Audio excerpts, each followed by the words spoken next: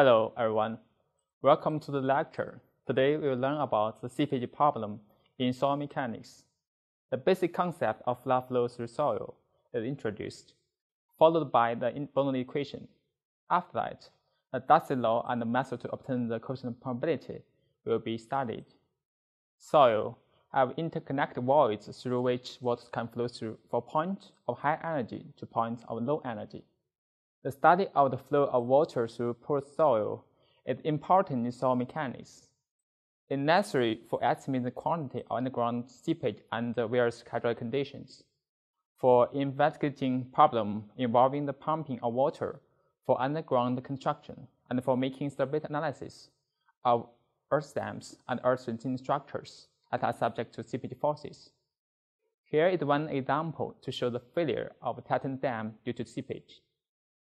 According to the boundary equation, the total head at a point in water and motion can be given by the sum of pressure head, velocity head, and elevation head. The elevation head, Z, is the vertical distance of the given point above or below a datum. The pressure head is the water pressure U at that point divided by unit weight of water, gamma water. If boundary equation is applied to the flow of water through the porous soil medium, the term containing the velocity head can be neglected because the seepage velocity is small. Then the total head at any point can be adequately represented by H equals Z plus U over gamma water. The figure opposite shows the relationship among the pressure head, elevation head, and the total head for the flow of water through soil. Open start pipes called parameter are installed at point A and B. The pressure head at that point is the height of the vertical column of the water in the parameter installed at that point. The loss of a head between 2 points A and B can be given by equation 1. A hydraulic gradient I is defined as the rate of total head loss between 2 points in the soil, as expressed in equation 2. Darcy proposed that average flow velocity through soil is proportional to the gradient of total head.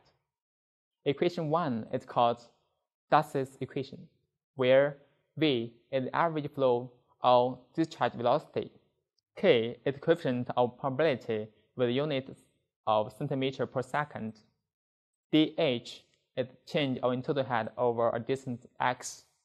Then the volume rate of flow rate Q become VA or KIA, where A is the cross-section area perpendicular to the flow. Note that the Darcy law is valid for laminar flow. In fractured rock, stone, gravel, or very coarse sands, turbulent flow condition may exist, and equation 1 may not be valid. Meanwhile, it should be noted that flows through soil occur only through the interconnected voids. The velocity through the void space is called seepage velocity. The discharge velocity of water is based on the gross cross-section area of soil, which is not the actual seepage velocity. The actual seepage velocity is the actual velocity of the water flowing in the voids, which is greater than the discharge velocity. The area of soil specimen A includes the area of void in the cross-section AV and the area of soil solid in the cross-section AS. Based on the mass conservation, the seepage velocity Vs equal to the discharge velocity V divided by the porosity of soil. In Darcy's equation, the coefficient of permeability is the property of soil, which is a measure of how easily can water pass through a soil. It depends on several factors, such as viscosity, pore size distribution, grain size distribution, wall ratio, roughness of mineral particles, and the degree of saturation. The value of coefficient of permeability, K, varies widely for different soils. Some typical values for saturated soil are given in the table. The coefficient of permeability of unsaturated soil is lower and increases rapidly with the degree of saturation. There are 3 commonly used approaches to obtain the coefficient of permeability: the constant head test, and the falling head test in the lab, and the well pumping test in the field. Alternatively, you can also estimate the coefficient of permeability from empirical equations.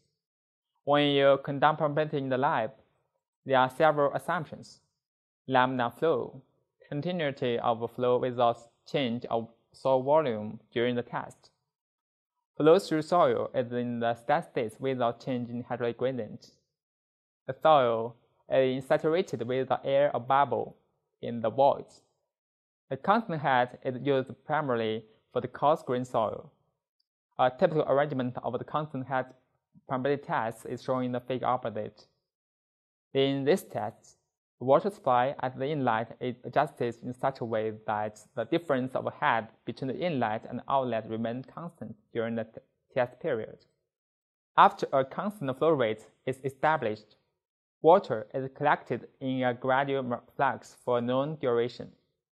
A total volume of water, Q, collected can be expressed as Q equals AVT or AKIT, where A is area cross-section of the soil specimen and T is duration of water collection.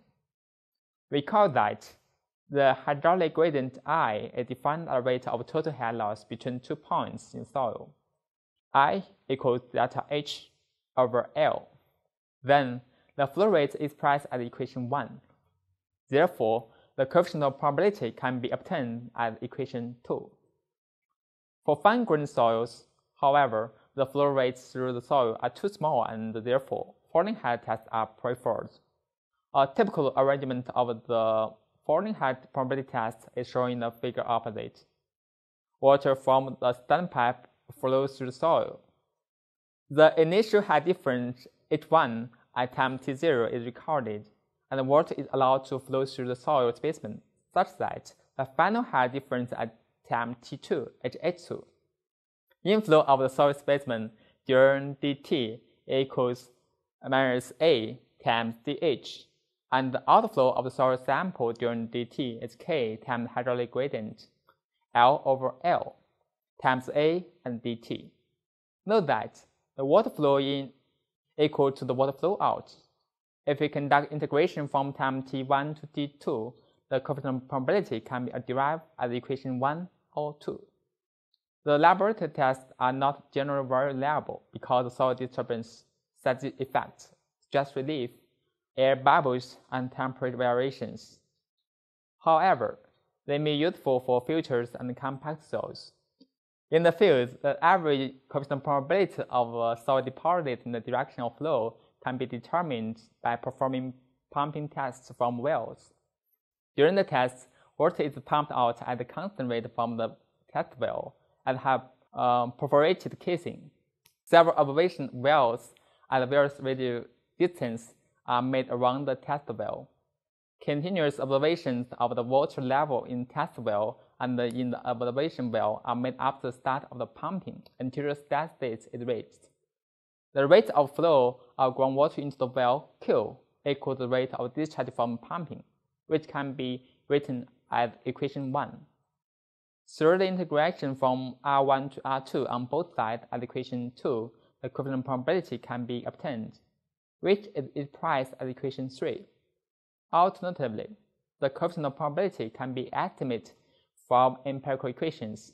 For example, Hazen proposed an equation to relate the coefficient of probability to D10 as equation 1. A more complicated equation is suggested by Taylor, in which the coefficient of probability is a function of D50 and the wall ratio as shown in equation 2.